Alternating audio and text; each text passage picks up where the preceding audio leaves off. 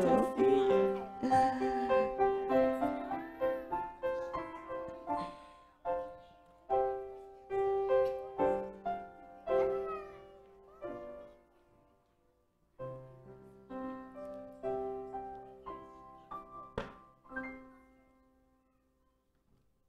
Hello, everyone.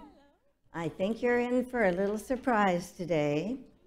It was quite a few weeks ago that I had the children's time, and it involved a cat and some mice. It was an Aesop's fable. Were any of you here that Sabbath?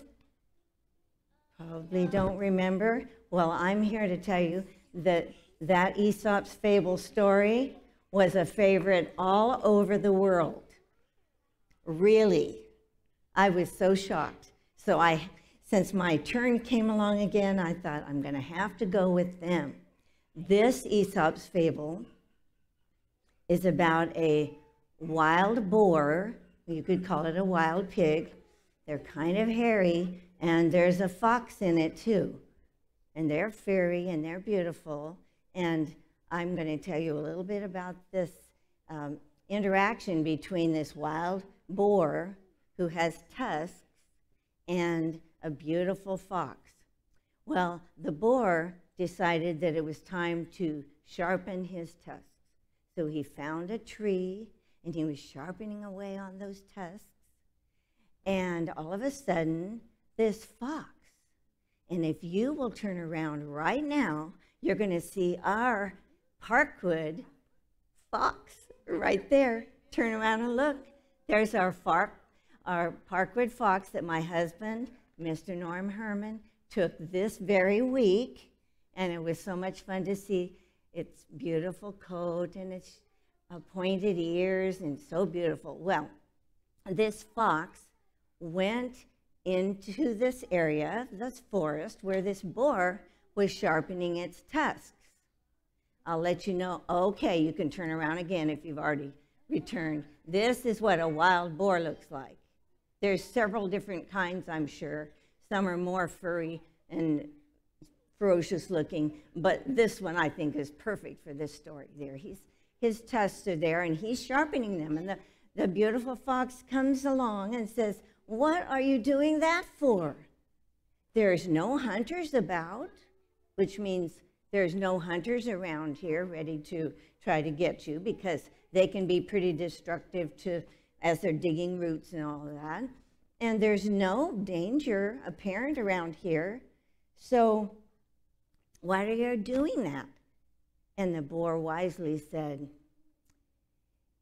"You know, danger can come very quickly and unexpectedly.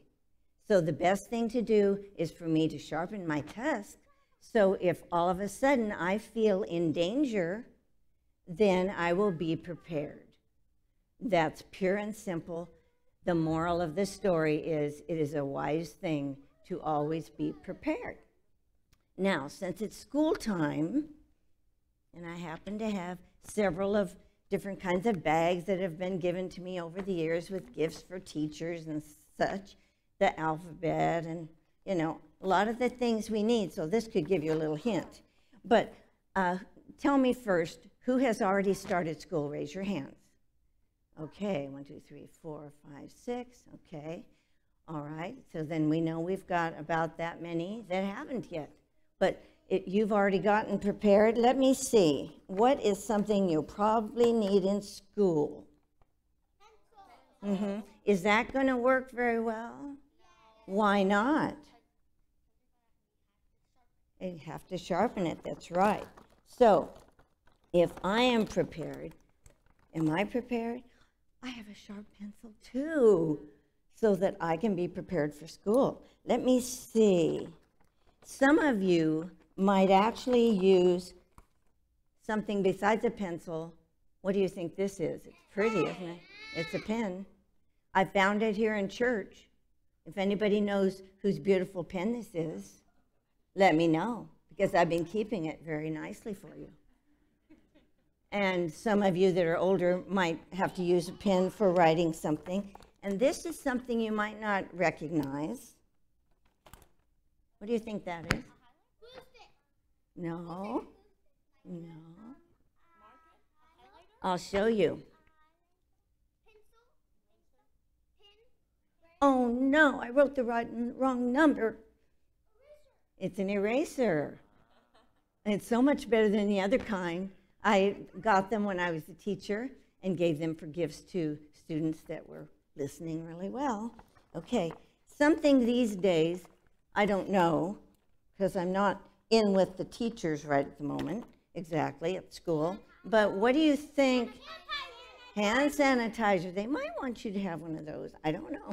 But I like this. I was going on a trip to Maui 4 years ago when I got this to attach to my purse because, you know, you never know when you need hand sanitizer, okay? I wonder what was something that the lady with the silver hair talked about on our video this morning. What should we do with water? Are we going to drink water? Are we going to waste water? No, we're going to drink it. And what else do we do with it? You know, take a bath in it. That's right. In fact, I needed to drink a little bit of water.